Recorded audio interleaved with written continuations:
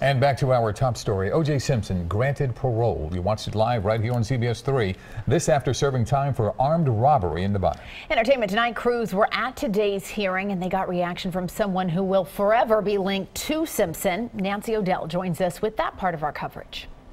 Well, Yuki and Jessica, that is Kato Kaelin, O.J.'s former house guest who testified decades ago in the trial of the century. Michelle Turner was at today's hearing and has Kato's reaction. E.T. watched the parole hearing this morning with Kato Kaelin, O.J.'s former house guest, who testified in the criminal trial. Knowing from what I've heard before, I thought he was going to be paroled, so it's not a shock to me or a surprise to me at all. It's strange to hear his voice, it really is. It's that the distinctive O.J. voice. It's, yeah, sort of chilling. Simpson will serve the minimum 9 years of a 33-year sentence. I've done my time.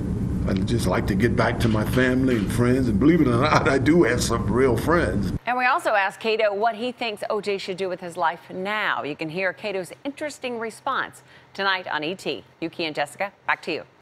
Nancy, thanks. For more on the Simpson parole hearing and all of your Hollywood news, you can catch Entertainment Tonight at 7 right here on CBS 3.